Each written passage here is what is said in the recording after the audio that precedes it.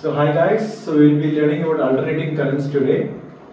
So today we will be learning the derivation of the LCR circuit, that is the impedance, which is represented by Z. It is a combination of inductor, capacitor and a resistor respectively. So basic things what we have to know before going to derive this derivation. It is X is nothing but reactance, XL is inductive reactance and XC is inductive capacitance.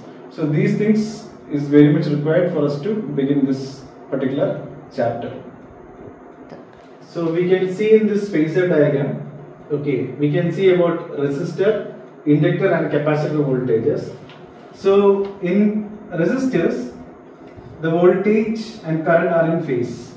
In the sense, this is my voltage and this is my current, both are in phase. In inductor, the voltage leads current by 90 degree. And in capacitor, voltage lags current by 10 degree. So how to remember is, if you just remember, for resistor it is what voltage and current are in phase. And for inductor, what it is, voltage leads current by 90 degree. So if you remember this particular technique, then we need not even remember about the capacitor. So that is one thing. And again I told you we will derive what the impedance. So for that I will take this triangle OBC. I will take triangle OBC. So in the triangle OBC, hypotenuse square, that is V square, is equal to what?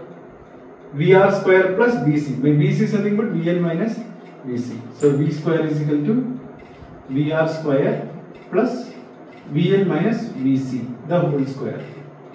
Correct? So what is my V is equal to IR? But let us don't touch any of those things. What is my VR?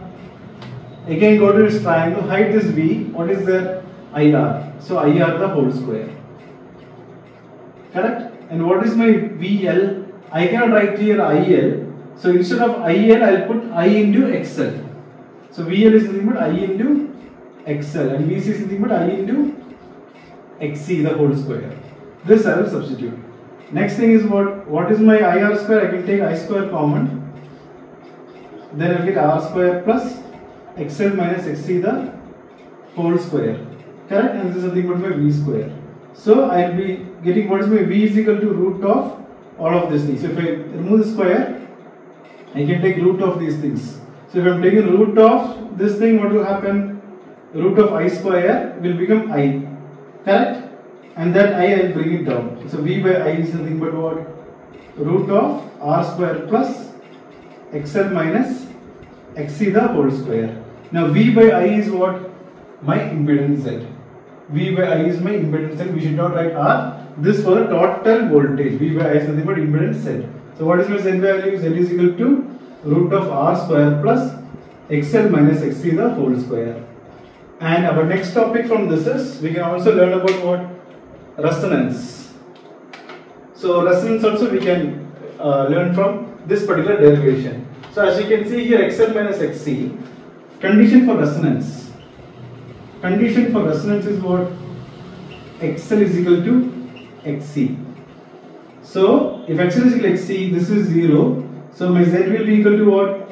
R. It's a pure resistive circuit. So this is my condition for resonance. Next one small topic is the Q factor. Quality factor. So for that again draw a graph. And this is my the maximum frequency. This is my resonant frequency. I will put I and V here. And here also I will draw two lines. This is my F2, F1, F2 or F1, whatever you want, you can write it. So quality factor is nothing but resonant frequency by bandwidth, which is nothing but what? FR by F1 minus F2. This is my FR by F1 minus F2.